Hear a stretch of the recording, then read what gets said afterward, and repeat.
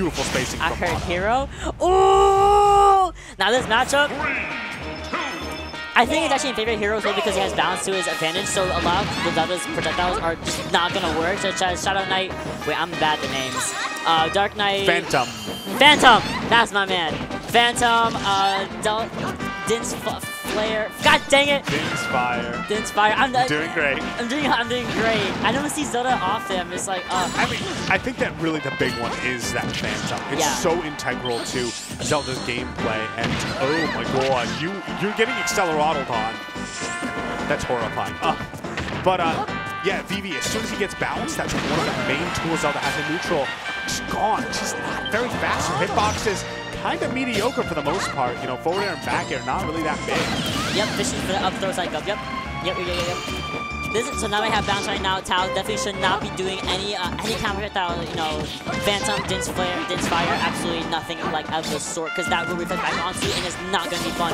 Which Phantom should not be a projectile, I believe. I think that should not be considered a projectile, but it is what it is. Which one? Phantom. It's a projectile. It bounces back.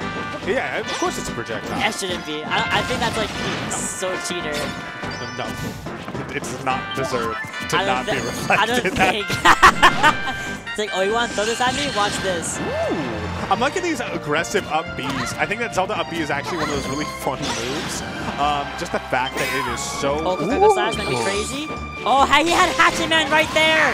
I would have been evil. I would have been evil. Yeah, that's actually. Oh, yeah, he's anticipating that. Was that a crit or was that just a normal? No. Oh, you'll hear it crit. You'll hear it. But that was a normal forward smash. And typically, a lot of those do tend to recover back to stage in very center stage. Yeah, honestly, this matchup seems really good for Hero. Yeah. A lot of the things that Zelda's notorious for, her ability to look. He's just a rainbow of colors right now. But a lot of things Zelda's notorious for, that down B cancelled by slash. Her neutral B, which is normally a great combo breaker. Hero doesn't do combos that much. He just hits you hard once and then hits you hard again. There you go. Hit hard once, hit hard again. Is that 3-stock? No, 3-stock. Oh yes, it was. Get the forward there. Yeah, but this is a matchup pretty much in favor of Hero for the most part. He doesn't really have to work too much to do any of these combo strings because Hero's just not good at combos. And the thing that Tao has to do is honestly just use Zelda's Reflector, because that's the only thing you have to be reactable with it. That's the only thing. And things like Kaboom, Sizzle are so quick. You have to be so quick with your Reflector in order to really combat that it's almost just hard. It's especially because they just move so fast. And the fact that it's a menu option, and as soon as he picks it, the animation cue is like almost nothing. It's not like, you know, another character like Samus wields back and you can kind of react to that startup. No, you have to read. That's gross. That's not, no. Hero is fun. It's fine to read. It's okay to read, everybody. But that's also the thing, people don't typically read the menu, and me, I see the menu frame 1. Like, as it closes out, I'm always looking down. So, but other players just simply aren't used to that kind of mechanic from Hero.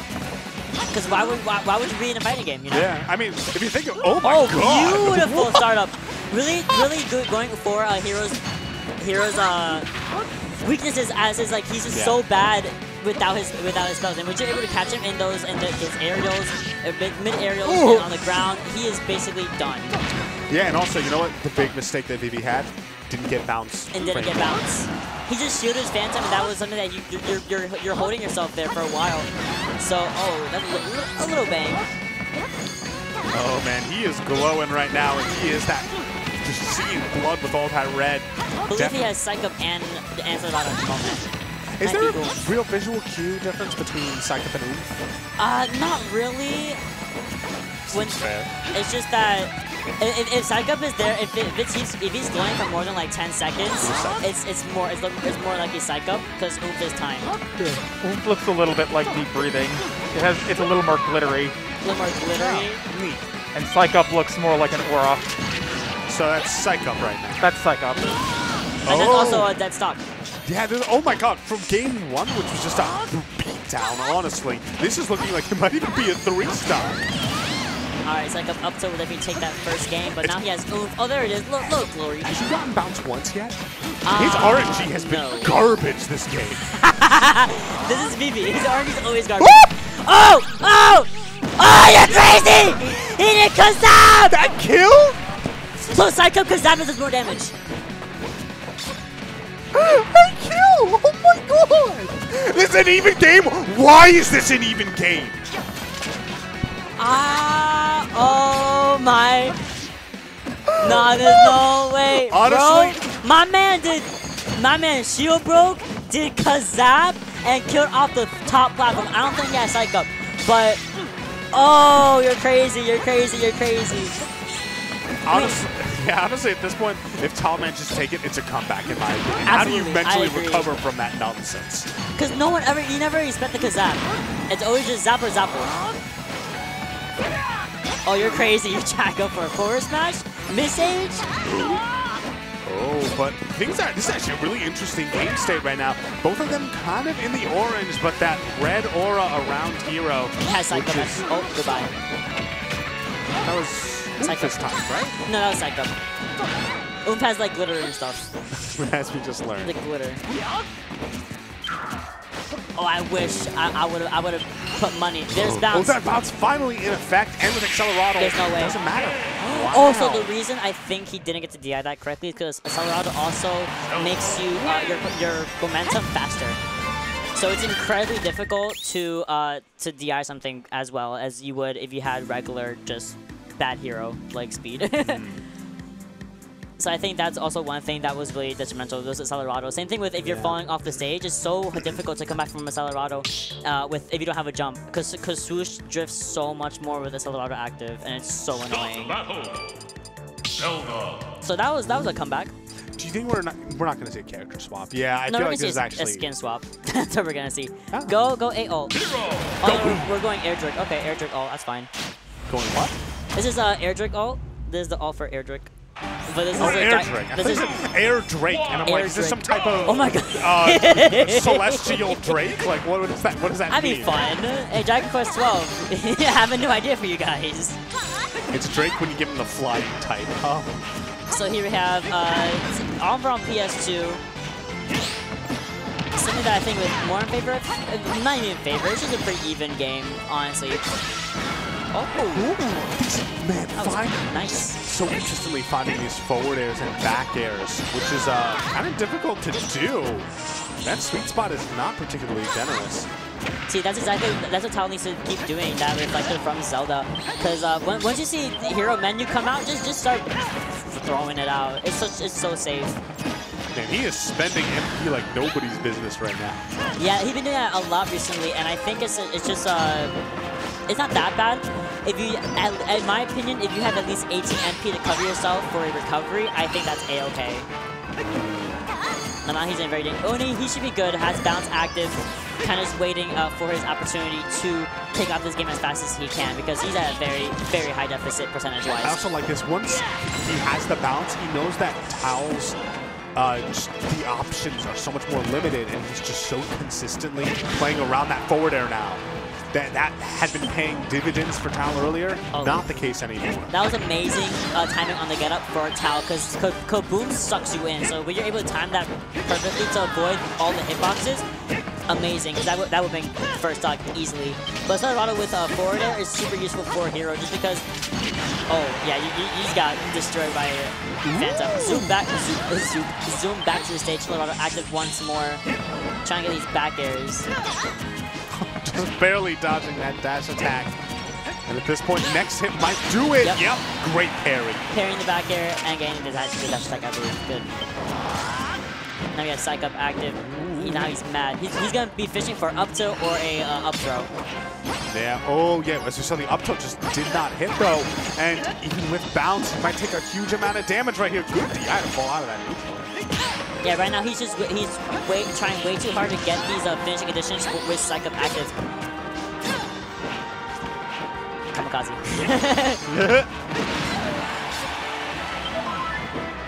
Yeah, heal into forward air, perfect, beautiful, amazing. Cover throw Rainbow Lane, New York. Oh my god, I didn't know Zelda was actually behind him. Couldn't get the grab that he wanted, but now he has Zelda active with 2 forward airs to his name. Bounce now active.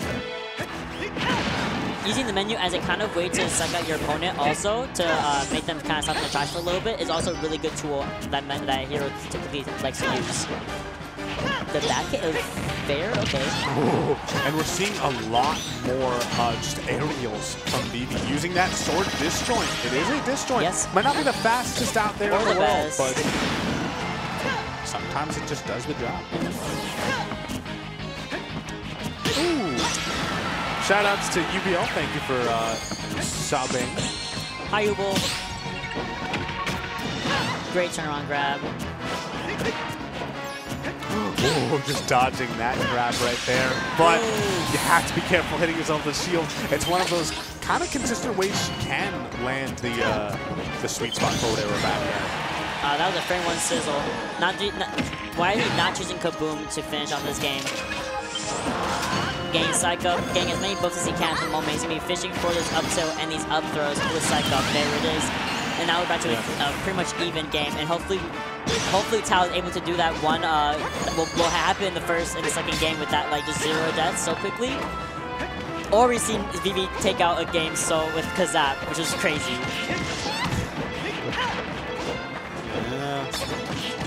Look at that patience right now. Not even relying on the menu. Instead of just this running back and forth, barely spacing outside of Zelda's range. Look at this neutral right now. Vivi playing fantastically. It feels like he has a read on what Tao is trying to do regardless. Yeah, so what he had done, the jab 2 of Hero is actually pretty safe on shield, and you can really retreat out of it so quickly if you notice that your opponent is on shield. Or you can time it just like how he did right there. The first jab timed it, wait for it to drop for 1, 2, 3, and do a little bit of chip damage actually. Becomes Zapple. Man, this is the patience we haven't seen from Vivi. He is negative, taking negative damage this stock. No, literally, he gained 11% the whole time.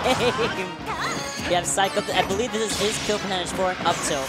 Oh, but we cannot forget, Zelda has so much kill power at her disposal. Absolutely. And with bounce gone, with some advantage state, oh my god!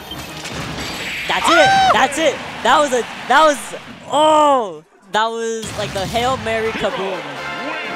Taking it for Vivi, sending Tao over to the loser side. Tactically, did not get bounced to bait Tao into going for the Phantom. So the thing with right here, not right here, but that's an evil kill screen, first of all. But yeah, like look at the distance between these two. They are so far away from each other that they... It was evil. I was just like, here, boom. He actually read, there's always say hero means actually read, I promise. Yeah. But the thing here is so difficult sometimes to really figure out. Should have gone for Kaklang. That's the thing. You have Kaklang and Kaboom are the only 2 moves that have KA in them in the menu. And they're the same size as well, word-wise. So he could have easily accidentally Kaklang down. No joke, is it better to read the right hand of the word? Because I know that there are a lot of like kafriz, like all these sorts of things. Is it easier to recognize it by looking at like basically right to left? That's a good question. I never thought of it that way. Me personally, I look at the length of the word and what's in front of it, because most spells for Hero or just Jack in general have a certain rule with the spellings. So, oh yeah, I was just holding out for that long. But he could have easily accidentally read Kaklang as Kaboom. I would have laughed because the way he just drops down is so funny. But it would have been really bad for Vivi. But thankfully, saw Kaboom and went right back up and had that nasty kill screen, which was just disrespectful, really.